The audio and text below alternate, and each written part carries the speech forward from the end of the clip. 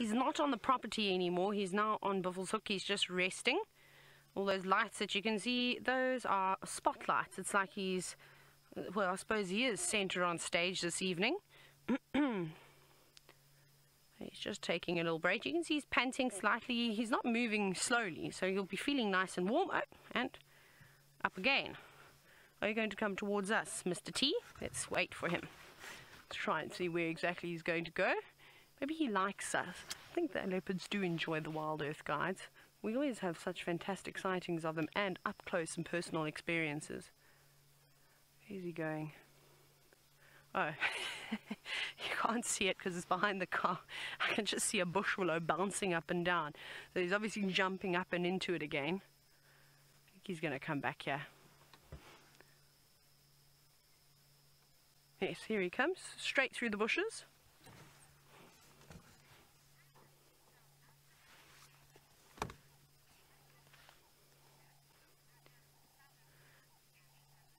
Now, William, who's from South Africa, and he's only 7 years old, you're wondering, what do leopards eat the most?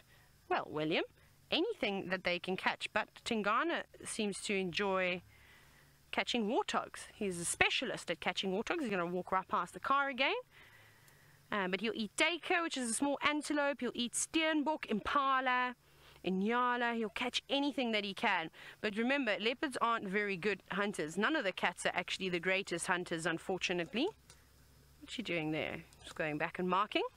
Now, opportunistic feeders, so they take every opportunity that they can get. Let me quickly turn around for you, Craigie.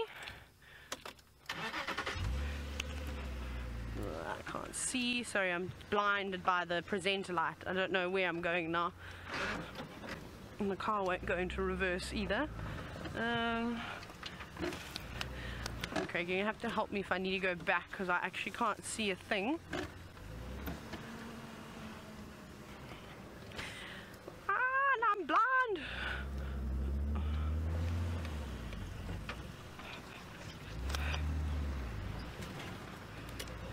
Just going to dim my light. Oh, I suppose we can have them on.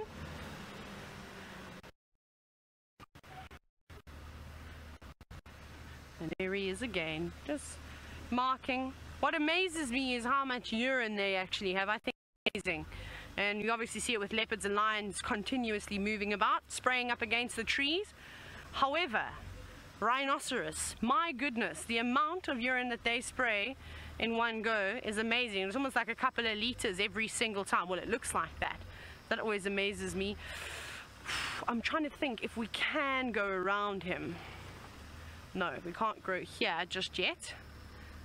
I can maybe go once he goes past this turn, and I might be able to sneak around and we can get a view of him. Okay, Craig, let's go off-road, but I need to go to low range, but I bet it hasn't. No. You're going to be rough with this car. You can't be gentle with her. Please don't be any... Oh, there is a log here too, is it? No, not a log. Try and find a nice gap. Please don't be any aardvark holes that I'm going to fall into. That won't be too nice. Watch out, Craig.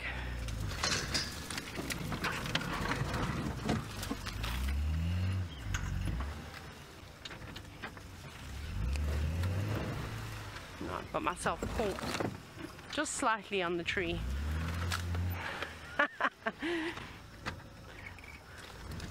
There's just a little bit of this tree that I'm stuck on. There we go. We're out. Oh, goodness gracious.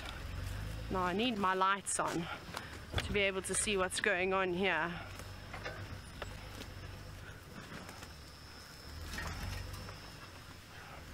I'm gonna have to go the scenic way around. Let me just put some more on so I don't drive over any big stumps. It's actually really warm up here now.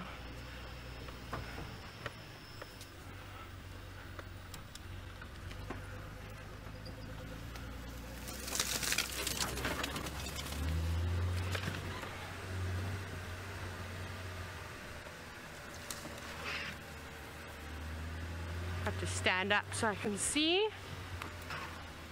Okay, we'll go through one more set of... We'll try and find a gap off here to the left.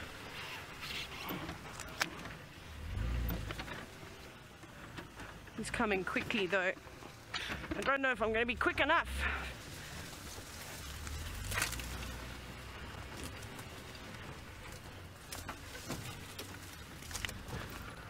Wow, that's beautiful. Okay. We're in front of him. Goodness gracious, why do you have to be like the Titanic today? See all the cars and all their lights. We've got no lights on now, just the presenter light that's on me. That is so beautiful. Tingana. Should we actually go out of infrared to show them how lovely this is? What do you think, Craig? Look at this. This will be nice. Beautiful backlit leopard. Wonderful. Right, we're going to send you across to Ali. She's found something that comes out of the water at night.